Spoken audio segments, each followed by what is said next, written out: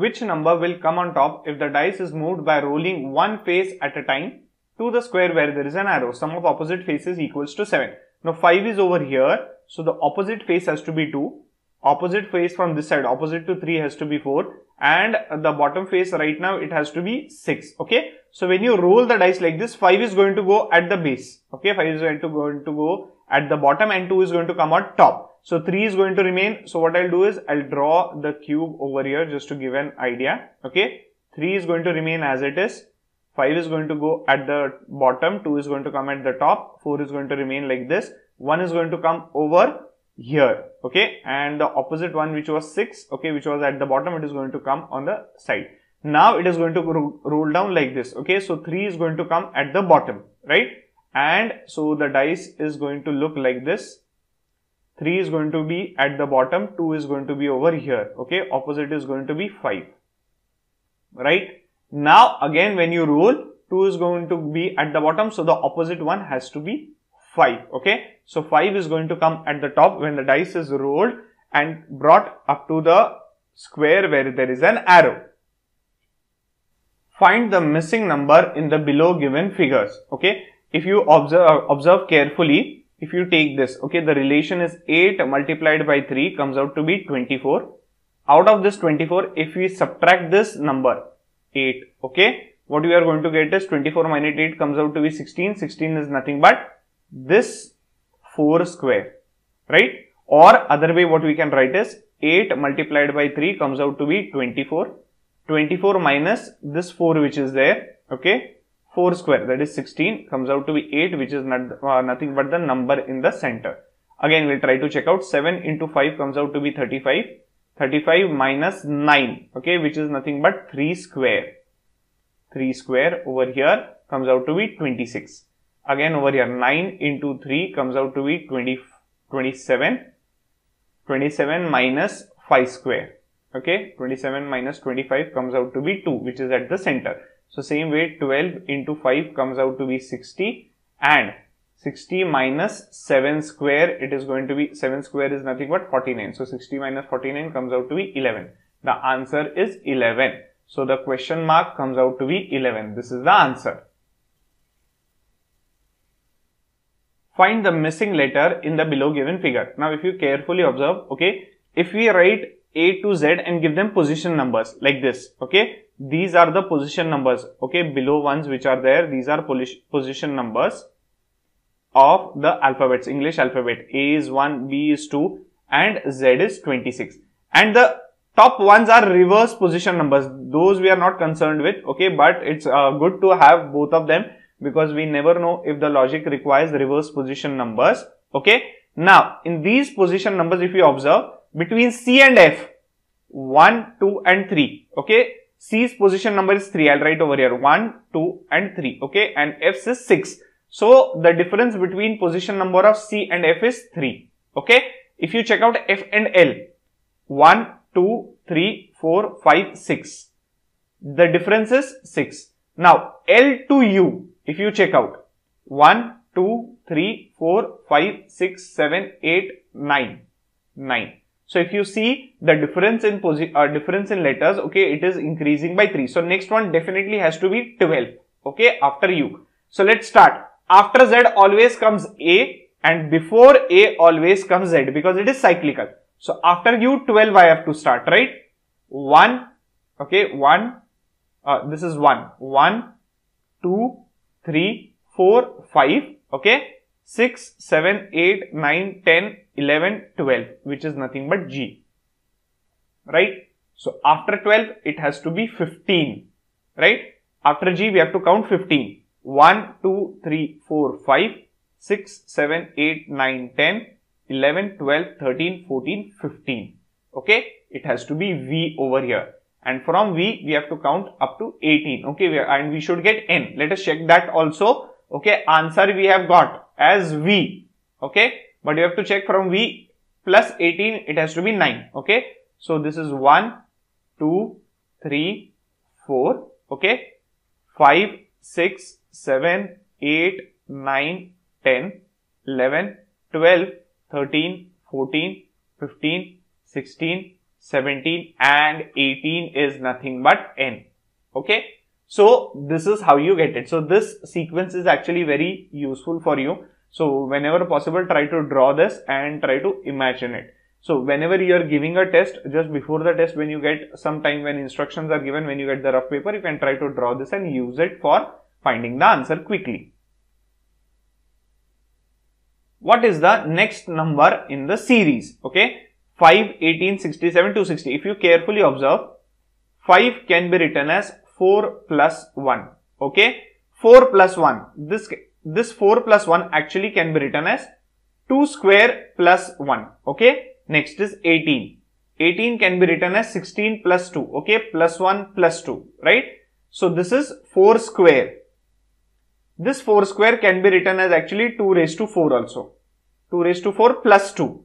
Okay, so the power has sort of increased by 2. Now next, 67. Okay, this is nothing but can be written as 64 plus 3, plus 1 plus 2 plus 3. Okay, so but obvious next one has to be plus 4 and then it has to be plus 5. Okay, so 64 can be written as 2 raised to 6. You can see 2 raised to 6 comes out to be 2 cube into 2 cube.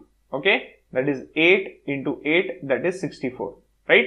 So it is 2 raised to 6 plus 2. So next one obviously has to be 2 raised to 8 plus 2. Right? So 2 raised to 8 will be what? 2 raised to 8 will be 2 raised to 6 multiplied by 2 square. Right? So it is 64 multiplied by 4. 4 4s are 16, 4 6 are 24, 25, 256. So it is 256 plus 4, that is 260. Right? So next one has to be 2 raised to 10 plus, sorry, it's not 2 over here, it's 3 and it is 4. Okay, 2 raised to 10 plus 5. So what we are going to have is 2 raised to 8, 2 raised to 10 will be what? 2 raised to 8 multiplied by 2 square. Okay, so that is 256 multiplied by 4, that is 1024. So I have over here is 1024 plus 5, that is 1029. Option C is the answer. Rooms in a hotel consist of only bedrooms and suites. If the number of bedrooms is 2/3 the number of suites and 4/5 bedrooms are with 2 beds, then what is the number of 2-bed bedrooms in the hotel given that the hotel has total of n rooms? Actually very easy question. So there are 2 types of rooms, bedrooms and suites. Okay, let the number of suites be x. Okay, if the number of bedrooms is 2/3 the number of suites, so number of bedrooms will be 2/3 of x. Also we know the total rooms are nothing but n. Okay, in the hotel. So what do we get is 2x plus 3x divided by 3 would be equal to n. That comes out to be 5x upon 3 is n and the value of x comes out to be 3n upon 5. Okay. So how many are the total bedrooms over here? 2 by 3 of x. So total bedrooms which are there, okay, they are going to be 2 by 3 of x, that is 2 by 3 multiplied by 3n upon 5. So this gets cancelled and we get 2n upon 5 bedrooms. Okay. Now, out of the total bedrooms, 4/5 bedrooms are 2 beds. Okay.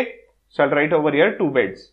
So 2 beds are how much? 4/5 of the total bedrooms. That is nothing but 2n upon 5. These are total bedrooms, right? So what do we get over here is 8n upon 25. So 2 bedrooms are option B, 8 by 25 into n. What figure completes the series? Now, if you carefully observe, okay, the figure, so it would be very easy to find the answer. See, over here, this figure transforms into this one transforms into this, and this one is going to transform into the answer. First of all, just observe the middle part. This middle symbol which is there, it goes to the left hand side. So over here, this circle with a cross goes over here, okay, to left hand side bottom, right? Now, the middle is this sort of hourglass, okay, two inverted triangles. This is going to go in the next figure, this is going to go over here, okay, left hand side bottom corner. So now there is a smiley face.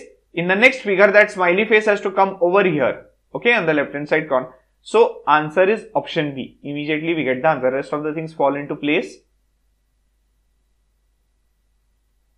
Which figure closely resembles the unfolded form of figure Z? So this is the unfolded actually paper, okay. First of all, this part which is there, it gets folded from the outside, okay. Then this part gets folded from the outside, and now we have this paper, okay. The dark lines indicates the paper. There are two cuts sort of or two marks made. what happens is that this part which is there, it is folded, correct? Over this part which is there, it is folded from the other side. So if a mark is here, the mark also has to come over here. Okay, cut. So also over here, this part was also folded from the outside, right? So if there is a cut over here, cut is also going to come over here. So totally, if you unfold it, there are going to be 4 cuts in a straight line. Okay, so option A is the answer. Find the missing letter in the following figure. Now, if you carefully observe, D is pitched opposite of W, J is pitched opposite of Q, and opposite of S we have to find out. Now, over here again a sequence of A to Z is very useful. Okay, so if you would have written this, you are going to get the answer very quickly. If you observe carefully, position of D is 4 and the reverse position of D is 23. So what is the position 23? Normal position 23, it is of W. Okay, and reverse position of W is 4, normal position is 23. So if you carefully observe, sort of M and N are mirror images or are at mirror positions. Okay, so one over here, one over here. So 2 away from the mirror, 2 away from the mirror. Okay, last one over here, last one over here, right? Second last is B from here, second last is Y. Third last is X, third last is C. Fourth last is D, fourth last is W. So sort of mirror. Okay, so we are writing mirror of D. Okay, so how to find mirror? Even if you don't have this figure, what you can do is, you know position number of D as 4. Okay, find the reverse position of D. How to find reverse position of D? Reverse position is given by 27 minus the original position. Okay, so what we get over here is 27 minus 4. That comes out to be 23. Which alphabet is in the position number 23? W. Okay, let's check out for J. J's position number is 10. So the reverse position of J is going to be what? 27 minus 10. It is going to be 17. Whose position number is 17? It is Q. You can check out over here. Same way S. Okay, S position number is 19. Reverse position is 8. Whose position number is 8? H. So here it has to be H. So question mark is nothing but H. H is the mirror image of S. Over here, these become really very easy and very quickly you can get the answer and compare if you have this chart ready with you before the exam. Before any exam, you can use this.